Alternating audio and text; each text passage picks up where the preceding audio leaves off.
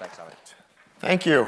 It's great to be here. I've long been terrified to be standing in front of a bunch of cameras with a nameplate about this size. I feel like I should turn for a profile shot.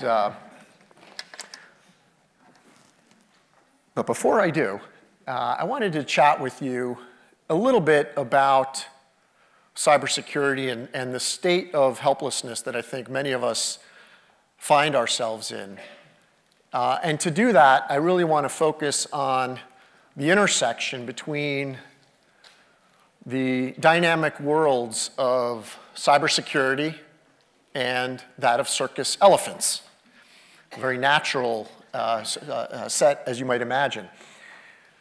Does anybody know how they keep circus elephants from running off? They chain them, exactly. In zoos, you have these huge walls and pens, and in the circus, you don't. So you chain the elephant to a stake in the ground. And usually it's a circus tent stake. Now these elephants are absolutely massive. Can they just pull those stakes out? Absolutely. In the wild, they topple trees. They can easily yank a stake out and be off with it. But they don't. Anybody know why they don't? Because they train them when they're babies. So when they're babies, they're unable to pull the stake out. And so they'll try it a couple of times, and they'll grow accustomed to being stuck. And as they grow up and have these massive muscles, and they could do it easily, but they don't. Because they've been conditioned from the time they were babies to realize that they're absolutely helpless. They can't do anything to free themselves. And so they stop trying. And so what I want to talk to you about today is this state of helplessness in cybersecurity. And this is a very contrarian point of view. It's not very popular. People don't like it. They don't want to believe that they're not helpless. They don't want to believe that they can do something about their cybersecurity. Or they've been conditioned to believe that they can't do anything about their cybersecurity. It's easier to believe that you're helpless against the Russians, the Chinese, the North Koreans, whoever the big bad actor of the day is. They're so sophisticated, and they're so smart, and they're so good. There's nothing that little old me can do to protect myself online.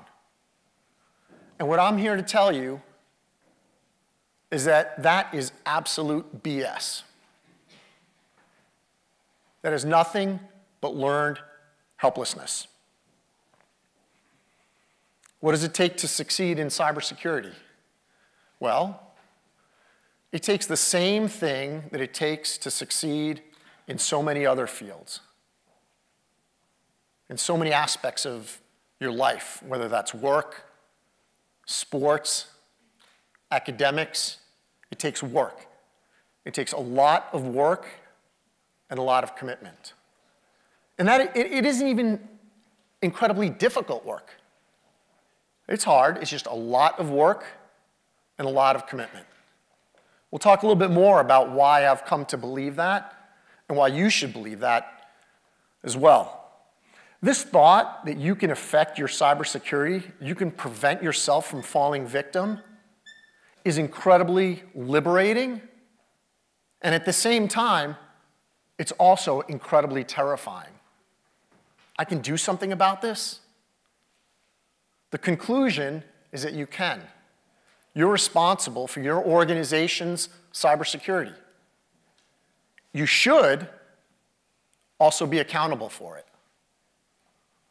It's a pretty tough statement for the cybersecurity industry. In order to talk about why I've come to believe this, you have to look past the sensationalist headlines, the hype that we see so frequently in the news media, that focuses on the cybersecurity industry and look ultimately at the underlying data. So we'll talk about the underlying data and what you can and should be doing to protect yourself, how you can be safe. Before we do, I think it's important to acknowledge nation states are active in cybersecurity. Absolutely. Just about every nation has active cybersecurity groups as part of their national security or intelligence apparatus. Why? I mean, hopefully it's pretty obvious. Right? It's incredibly cheap to mount a campaign. It's very cost effective. There's very low risk. You never have to step foot in somebody's sovereign territory and be subject to their domestic laws. And there's a high degree of anonymity. It's very difficult to do solid attribution in cybersecurity. So not surprisingly, you see every nation state operating online. You see organized crime operating online. What is interesting is that a vast majority of the highest profile breaches, think about breaches like Uber, like Yahoo, which cost hundreds of millions of dollars. Think about breaches like Equifax. Think about breaches like British Airways. Almost all of the highest profile breaches show absolutely zero evidence of nation-state involvement. Again, nation-states are active. A lot of the high-profile breaches don't show evidence of it. So many organizations fall into this hype cycle and focus on how do we defend ourselves from these sophisticated APTs that they don't do the basics online which are required to keep them safe. Let's talk a little bit about that. So we've done a lot of research and analysis on breaches over the years. We're starting to pull that together. And what we found is that over 50% of the breaches, over 50%, were caused by known vulnerabilities and unpatched systems. It ain't rocket science. Now, we also found that just over 50% of the breaches were caused by abuse of authentication, bad identity management practices. Now, I know there are probably some math majors out in the audience saying, wait a minute, over 50% and over 50% does not make good math when you're trying to get to 100%. And the truth is that there is an intersection of these breaches where they'll use some sort of spear phishing or phishing technique to get authenticated into the environment, trick some user, and then once they're on the system, once they're in the environment, they'll abuse the fact that organizations haven't maintained hygiene in these environments. The systems are vulnerable to all sorts of different malware and exploit that is broadly available. And this just isn't the analysis that we've done. There was a Ponemon Study Institute, just came out over the last couple of weeks, surveying over 3,000 organizations. And it found that about 57% of the breaches were caused by known vulnerabilities and unpatched systems. There's a trend here. This is actually a big deal, a majority of the breaches. In fact, when you look at the thousands and thousands and thousands of vulnerabilities that are discovered every year, less than 1% have exploit code available before there are patches available. Less than 0.5% of the vulnerabilities discovered have exploit code available before they have patches available. This is not an unsolvable problem. The dirty, unsexy, very inconvenient truth here is that you can protect yourself. It's not rocket science. You don't need to be a security guru. You don't have to spend your entire life and career in the security space to know how to do it. It boils down to doing the work. Now, many of you still don't believe. You don't want to believe. It's much more convenient to believe that you're helpless.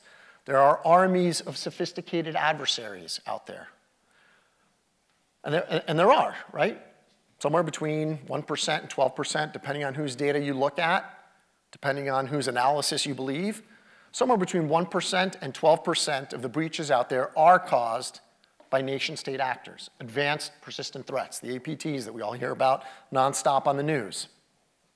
Let's talk a little bit about the APT actors. This is actually what they look like. Anybody know who this gentleman is? This guy's name is Rob Joyce. Rob Joyce recently left the administration. He spent the last 18-ish months working out of the White House on the US national cyber effort.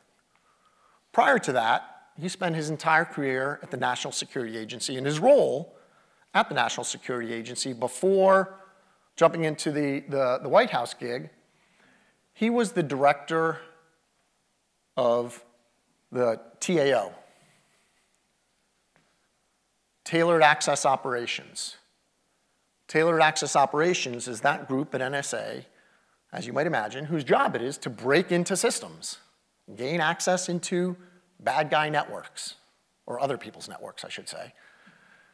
Break into other people's networks and gain intelligence, gain information. In 2016, a very rare event, there was a USNIX conference in California. Rob Joyce got up on stage and gave an absolutely awesome presentation on how to keep him and guys like him that work for other governments in other countries out of your networks. And what he said, by the way, it's an awesome presentation. It's available online. If you're at all interested, go watch it. And what he said was that he would prefer, in almost every instance, to use a known exploit and a published vulnerability on an unpatched system, not to burn a zero-day. The focus, the key to success, is persistence, not using the 0 days. You get better access, you achieve better results, you don't burn your 0 days, it's easier to hide. There's all sorts of wonderful reasons why the sophisticated APT actors avoid 0 days. The secret in the APT world, even though the advanced is what gets the headlines, it's the P. It's the lowercase a, it's a big P. It's the fact that they're persistent. They keep going after the system, trying different vulnerabilities, trying different exploits. Anybody who knows this slightly less well-known gentleman is, this guy's name is David Hogue. David Hogue is currently the senior technical director at Tailored Access Operations at NSA. David Hogue recently said, in the last 2 years, the NSA has not responded to an intrusion that used a 0-day exploit. For people in the security community, this is like a holy shit moment. Like, wow. The NSA, whose job it is to respond to these very sophisticated actors, the foreign nation-state adversaries, the NSA has not responded to an intrusion that leveraged a 0-day exploit in the last 2 years. This isn't just how our government operates. This is how APT actors operate. The problem is not the super sophisticated adversary. It's the persistent adversary that's willing to keep trying and keep working and keep going at the known vulnerabilities or exploiting the gullible users. The message here is fix your systems. Do something to protect yourself from the basic blocking and tackling that not only the basic adversaries use, but that the advanced, persistent adversaries use. Prior to working at Tenable, I've spent a majority, 25 years, you think you're tired. I spent 25 years working in cybersecurity, starting out at the Department of Defense's Computer Emergency Response Team, when that was founded. I was the founding director of the US National CERT program. I've spent a lot of time helping folks respond to incidents. And so what I'd like to share with you is a couple of very simple thoughts on how you can protect yourself. And these inconvenient truths do require work, but they're incredibly easy and nearly free to implement compared to the millions of dollars that are getting spent. Rule number one, know your systems and maintain them. The vulnerabilities have patches. The vendors provide the patches. The patches are available before the exploits. If you maintain your systems, if you put in the work, you're actually pretty frickin' secure. It's a simple formula here. Again, I know we're not a bunch of math majors, but there's a formula. It works. The challenge here is that compute looks differently today than it did 5 years ago. We failed to do this in the simple world of desktop servers, workstations. That's not how compute works, right? Today, Wired's filled our heads with all these crazy ideas of creative things we can do with compute. The world of compute looks different. You have mobile devices and infrastructure. You have SaaS applications. You have cloud infrastructure. Your corporate networks, your environments have been invaded. Your homes have been invaded by smart IoT devices, which are on the network to be smart. Your enterprise may be leveraging operational technology, maybe industrial heavy, control systems, power, energy, production, transmission, distribution, or even simple office and factory automation and HVAC systems and inventory management systems. Compute looks different today than it did 5 years ago. That means knowing your systems and maintaining a good set of understanding on where they're exposed and maintaining their hygiene is more difficult. But it's work. It doesn't require a lot of dollars. It doesn't require a lot of sophistication. Do the work. The second thought is that if you are using passwords today, you deserve to be breached. Don't quote me on that, but shame on you. There's absolutely no reason to use passwords today.